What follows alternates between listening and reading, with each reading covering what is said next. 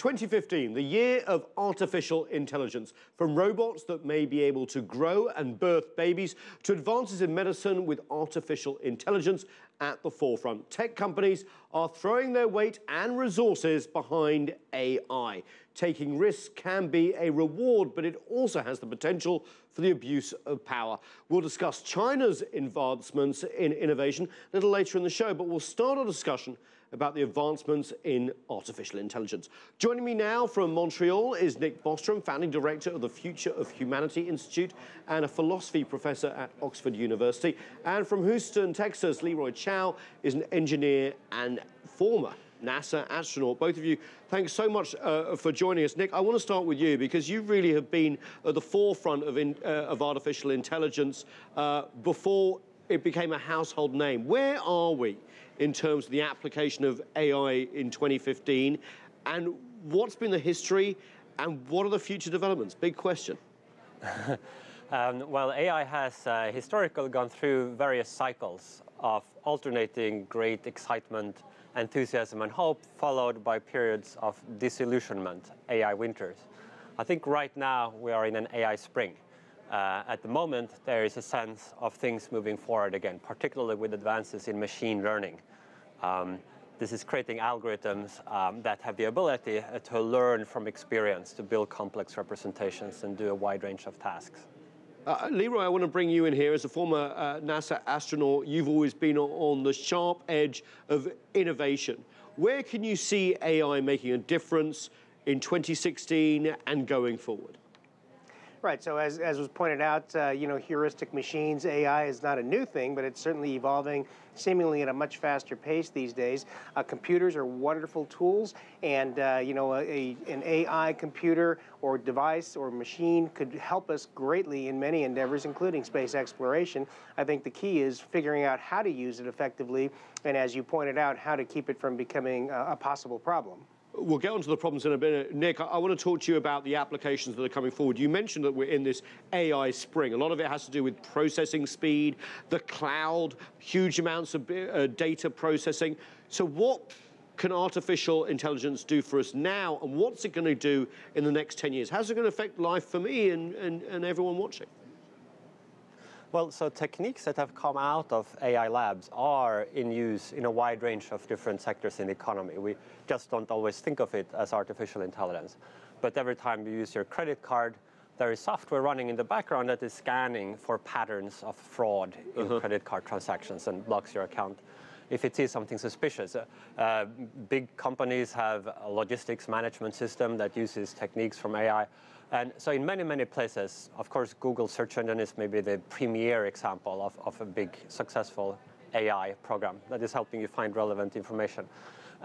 What we've seen in the last few years are great advances in perceptual understanding. So we now have artificial intelligence that is pretty good at, say, recognizing handwritten digits or recognizing faces, being able to annotate images that depict scenes.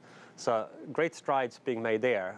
Also in automated translation, we are seeing rapid progress. And this is primarily driven by recent advances in deep learning, which does take advantage, as you suggested, of the increasing processing power, but also of the large data sets that are available, and some new advances in the design of algorithms. This is so interesting, but of course, with this rapid development, Leroy, it becomes also a trust issue. As a former astronaut, you rely on humans. You can look them in the eye. Do you feel that if we're not careful, that AI could be making life and death decisions for humans going forward? Right, and I think you've just hit the nail on the head. The idea of having AI as an assistant, as a tool, is fantastic. You look at a spacecraft, all the different interacting systems on a spacecraft. A failure in one system in one area could deeply affect another one, and that's part of what we do so much training on, and why we spend so much time in the simulators. are these situations where we have to learn, hey, if we normally do this failure occurs, but if we've also got this failure, then that could really cause a big problem. So the AI could assist in all of those things and recognize and learn all that much more quickly than we could. And then what the key would be for the AI device or the machine to tell us, hey, here's what I think you should do because based on A, B, and C, instead of doing it itself. You know, it'd be tempting just to hook it in and let it take all the action itself. But I think you need that break, that break point to let the humans make the decision on whether to proceed with action as opposed to letting the machine do it all. Yeah, Nick, can you pick up on that? What are the sort of ethical implications of when human meets machine, or is it not as black and white as that? Well, I mean, certainly in certain applications, it makes sense for the machine to suggest and then the human to decide. But often you need online real-time performance. If you have a self-driving car, for example, you know, it's not good for the AI to sort of recommend maybe move the wheel to the left. Like you want the AI actually to be able to do a lot of the steering. So I think that as we move forward and develop more complex systems, more adaptive systems, systems that can actually learn and improve their performance over time, there will be an increasing range of applications, but also the safety and security and control issues will become increasingly important as we move towards the general intelligence that ultimately is what makes us humans so powerful on this planet. Nick, I just wanted you to follow up. In my reading for this, I found it fascinating that AIs can be brought into a lot of management decisions potentially in the future, that it can make judgment calls much quicker, for example, where to deploy resources in a tragedy or a natural disaster, things that humans are used to doing in small groups. Do you think AI could get to a point where they do deploy in emergency responses, for example, better than humans?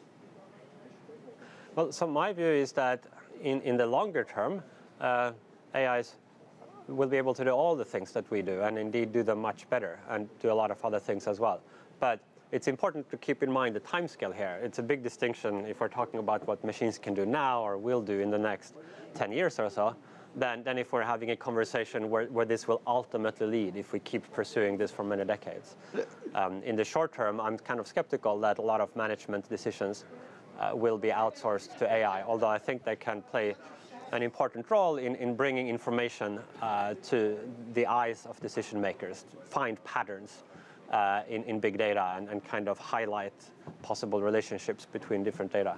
It's interesting because science is obviously wants to move forward, but there are some scientists who see problems with AI going forward. Stephen Hawking, very famous physicist, had this to say.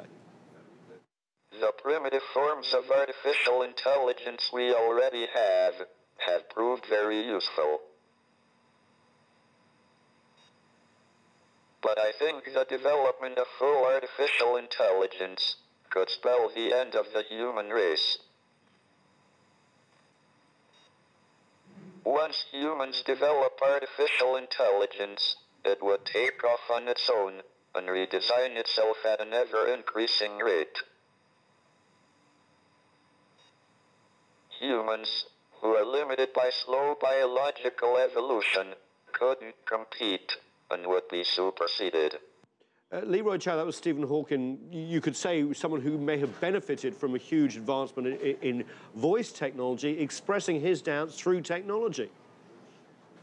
Sure, and you know what he's saying, of course, is that as we develop faster machines, and if we give them the ability to reproduce and evolve, they would evolve much more quickly because they would do everything faster. But it's interesting to note, I mean, the biggest neural network we've built cannot even come close to the number of connections we have in the human brain. It's just that the machines can operate, the network can operate much more quickly, but not with as many nodes. And so it's an interesting debate, you know, and Stephen Hawking is not alone. Elon Musk has publicly said, you know, the founder of SpaceX and Tesla has publicly said many times that he feels the similar threat. And I can see their argument.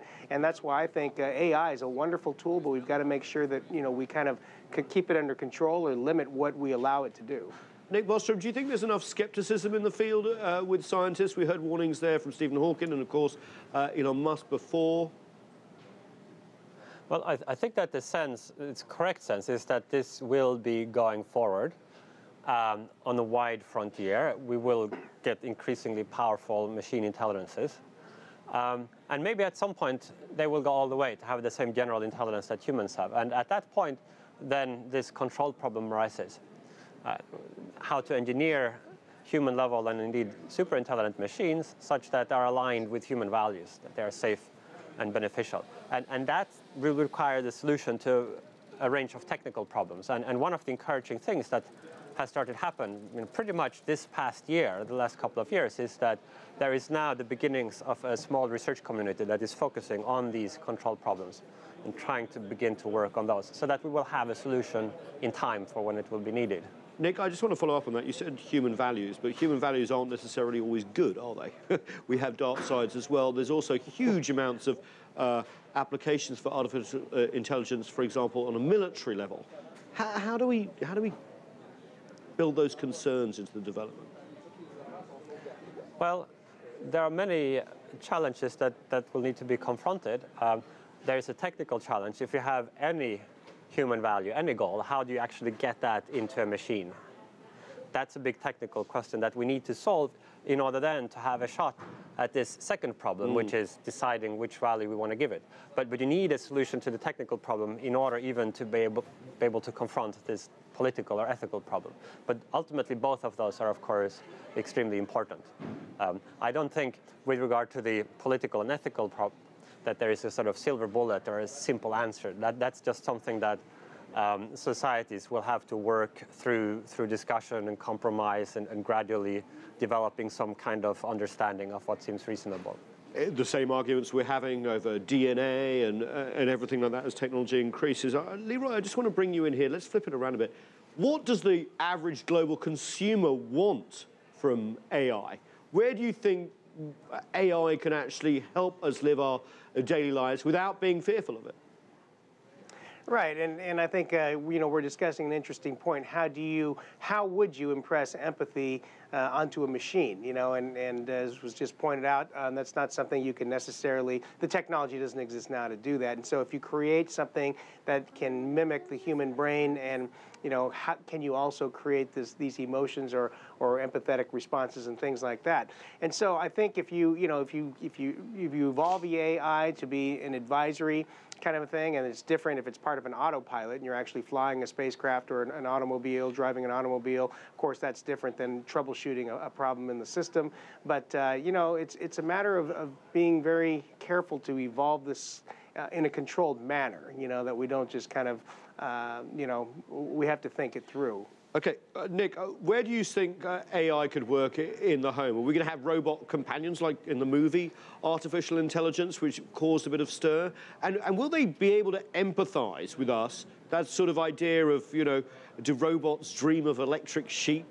That was a very famous title of a novel. Well, empathy to me is a problematic word because it means two different things. On the one hand, it means the ability to understand what somebody else is thinking and feeling. And in that sense, I'm sure that machines will increasingly be able to do that. But on the other hand, it also means caring about what somebody else wants, caring about somebody else's suffering. And these two things don't necessarily come together. You could have the ability to understand what somebody else is feeling without being moved by it. As we see, say, in human psychopaths who might be very good at reading minds, they just don't care, and they just use it to manipulate people. Yeah. So what we really want is machines that care about our values, that care about what we feel, and that are motivated by that. Can we do that? Well, I think to be able to do that in the full context for an AI that had the same general intelligence that we do and operates in the wide world, we don't yet know how you would do that. But hopefully by the time we figure out how to make machines that smart, we will have figured out how to also make machines who are that smart, safe and human-friendly. Last word to Leroy Chiao. Do you think in all of this we're kind of engineering our own end of humankind as we know it? Well, I think that's certainly a possibility, and people like Stephen Hawking and Elon Musk are concerned about it. And I can see the path on how that could happen. And so it's just like any other tool. You can either use it for good or it can be used against you. And so we just have to be careful how we evolve policy and regulation and all those things that control every other tool that we use. Well, Leroy Chiao, no artificial intelligence from you. It's the real thing. Same from you, Nick Bostrom, as well. We thank you so much for joining us. Coming up, is Silicon Valley a myth? We talked to one venture capitalist about innovation beyond the US. Stay with us. You're watching The Heat.